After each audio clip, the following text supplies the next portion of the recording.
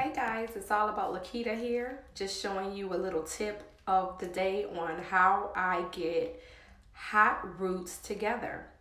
I made a oops. These roots are on fire. You see them? Yeah, they look bad. I left it on too long. So what I'm gonna do is tone it down, and that right there is going to be the 8NA.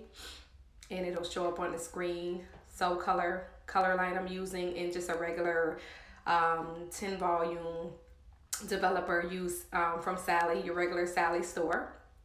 What I'm gonna do now is apply this to the lace area where all of those hot roots were at. This gets on my nerves sometimes, but you know, it happens. So what you have to do is find a solution. Find which way works for you, which color line works for you, and use that. So as I'm processing this, it's probably going to stay on for about 15 minutes. And as you can see, the end result is showing that those roots are not hot.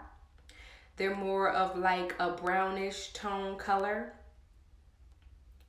And I like the way it came out. We left the process on for about 15-20 minutes. You can't leave it on too long.